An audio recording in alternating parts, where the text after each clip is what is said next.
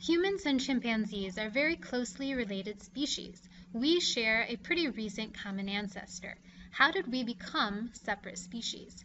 Well, that is the question we'll explore today in our lesson on speciation. Let's start by defining what a species is and what speciation means. So remember that a species is a group of organisms that can reproduce with each other, but can't reproduce with another group. In other words, they're reproductively isolated. So humans can reproduce with each other, but they can't successfully reproduce with chimpanzees. Speciation is the process where one species, like this ancestral species, splits into two or more separate species. And if you look on a phylogenetic tree, these nodes or points will tell you speciation events occurred. So to understand a process like speciation, we're going to have to apply the forces of microevolution that we learned about earlier. Essentially, all of those microevolutionary forces can add up to macroevolution like speciation. So mechanisms like genetic drift and gene flow and natural selection and mutation that cause small-scale changes in allele frequencies, microevolution, if those accumulate for long enough time in a population, it can lead to macroevolution, a big change like the development of a whole new species. So evolution can be small-scale and lead to large-scale. In order for this to occur, reproductive isolation must happen. Those small-scale changes have to add up to reproductive isolation, which occurs when genes can't flow between two different species because the species can't mate with each other. And there's a couple ways that this can happen. Two general categories, but many barriers can prevent species from reproducing with each other. If the barriers prevent the gametes from getting together, then we call those pre-zygotic barriers because the zygote never forms. Some barriers, though, occur after the zygote forms, and those are called post-zygotic barriers. So the egg and the sperm will fuse, but the zygote doesn't develop properly into viable, fertile offspring. Viable means they survive, and fertile means they can reproduce. So let's quickly take a look at some examples of pre- and post-zygotic barriers. Habitat isolation is a pre-zygotic barrier where two very similar species might not reproduce because they live in different areas. Like this snake lives on land, but this snake species lives in the sea. Temporal isolation has to do with time. Think temporary time. These two skunk species are very similar, but they reproduce at different times of the year, so that prevents their zygotes from ever forming. Mechanical isolation is when the genitalia, the reproductive organs of two species, just aren't compatible with each other. So in the case of these two snail species, because their spirals move in the opposite direction, their genital organs don't line up properly, and so, again, the egg and the sperm cannot meet.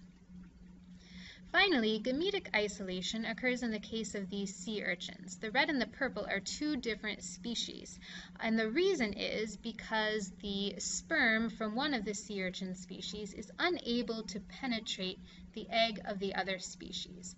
In order for fertilization to occur, the sperm has to first of all be able to sense the egg through chemical signals, and then it's got to bind to the egg, to proteins on the eggs, and then it has to be able to penetrate the outer layer so that its chromosomes can get inside the egg.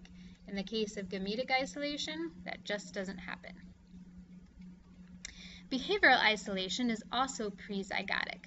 These are two different lizard species because their courtship rituals are different. The way this one bobs its head to attract mates is different than the way this species bobs its head to attract mates. You can also see a difference in the color of their dewlap, and females of this species find this particular one kind of sexy, and females of this species find this type of dewlap sexy. Now, quickly, two different post-zygotic mating barriers. So in the case of these salamanders, They are able to reproduce with each other and produce offspring, but the offspring don't live very long. They generally die before they can reproduce. So the offspring aren't fit and ultimately are selected against. In the case of a horse and a donkey, they can also reproduce, make a zygote, which does develop into a nice healthy mule, but the mule itself is sterile. And so, because it can't produce offspring, it also has low fitness and reproductive isolation has occurred. So how can these reproductive barriers arise? Well, there's two main mechanisms for speciation. The first mechanism is the most common, allopatric. Allo means other and patric refers to fatherland. So this speciation starts off with a physical barrier, like maybe a stream or ravine or chasm, and then that leads to reproductive isolation. Note that the physical separation isn't sufficient. We have to follow that up with reproductive isolation. So let's see how that might happen. For example, in the case of these two squirrel species separated by this huge barrier. So imagine this is the original squirrel species, the ancestral species. All right. A change in the environment splits that population into two different populations. And because of that barrier, genes can't flow between the two populations. So over time, mutations accumulate in one population that are different from the mutations in the other population. Meanwhile, other forces of evolution, like natural selection or genetic drift, will also act on these mutations and change the populations in different ways. And those changes build up and build up and build up until the two populations are just so different that they are now reproductively isolated. And in some cases, the species may overlap and meet again, and even hybridize. But if those hybrids from the two species are less fit, we still have reproductive isolation being reinforced. Now there's one other main method of speciation called sympatric speciation. It's much less common because it doesn't involve a geographical barrier. Two species arise and become reproductively isolated without anything actually preventing their interaction.